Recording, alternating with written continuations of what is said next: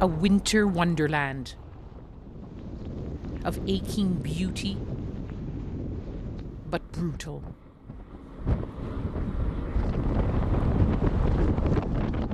We're traveling through the massifs of the Hindu Kush, through the world's second highest road tunnel, the Salang Tunnel, a place of legend. It's an engineering wonder, but a death trap, especially in winter, in avalanches and accidents. The only highway rescue at this spot is Saki Mohammed, selling chains for tires in the coldest winter in a decade. Tough stuff in threadbare clothes. It gets so cold, you can't see the road, you can't walk, and the heaters in cars don't work. These are the lives people live here. It's so cold, but he said it's going to get colder still. We've been out just for minutes and our eyebrows are frozen and my face feels it's going to fall off. Imagine if you live day in, day out in conditions like this. This is the only way to reach Saki Mohammed's home. There's no road. Nothing is easy in this life. This is what life is like here. Literally lived on the edge. Even for the littlest, with little cover from this biting cold. A home made of mud, with the warmth of a large family. I have heard people died of cold. My kids recently got sick. Some of my animals died. Till now, I haven't heard people died in Salang. Even 5-year-old Jamshed helps keep them alive.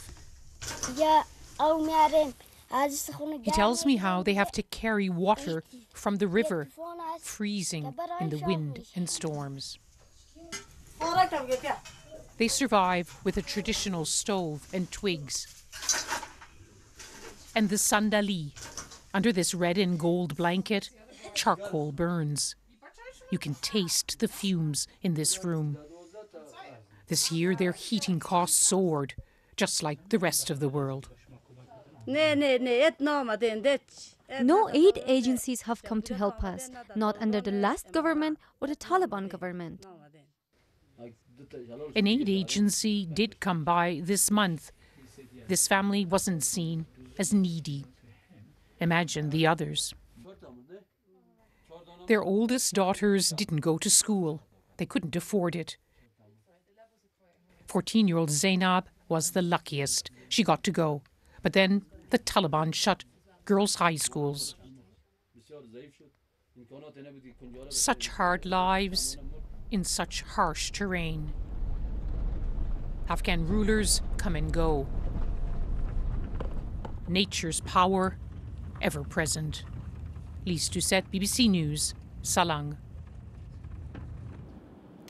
And as I said, that was our chief international correspondent, Lise Doucette, with that report. And Lise has also been speaking to Afghanistan's acting Minister of Disaster Management, Mullah Mohammed Abbas Akhund, about that edict that the Taliban imposed, banning female aid workers from working with aid agencies. She asked him about the challenges that poses to families like the one that you've just seen there in Lisa's film.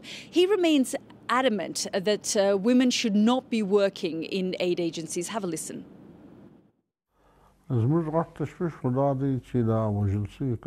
Most of the people who lost their lives to the cold were shepherds or people living in rural areas. They didn't have access to health care. We are concerned about those who are still living in mountain regions, shepherds with livestock and families. In Afghanistan, most of the roads which pass through the mountains have been closed due to snow. Cars have got stuck there and passengers have died in the freezing temperatures. You saw personally during last year's earthquake how Afghan women played a major role in helping the women who needed help. Isn't this new Taliban edict preventing women from working in aid sectors going to create problems for you? In our society, the man is responsible for supporting his household, for providing for women in his family. We don't see any problem if we don't deal directly with women, because our main concern is the family. We provide assistance to them. And the head of the household tells us how many people live there, how many people need help. But do you think it is important to include Afghan women in your responses to the disasters affecting Afghan men, women, families? Men are already working with us in the rescue efforts, and there is no need for women to work with us. The United Nations and the other aid agencies say that if Afghan women cannot work as part of the aid effort, they may need to stop their aid to Afghanistan that you desperately need. Would you be willing to discuss the issue then? This is an act of cruelty carried out by the United Nations, and it's unacceptable. In the UN, there is a law that says respect should be shown to all people in all religions. Our religion does not allow women to work in that way. So why does the UN speak against our religious beliefs? And they say to you that you should respect international law and the humanitarian principles of the aid agencies. We respect them, but they don't respect us. International law says you should respect our Islamic culture. You should respect all religions. Why are they interfering in our religious affairs?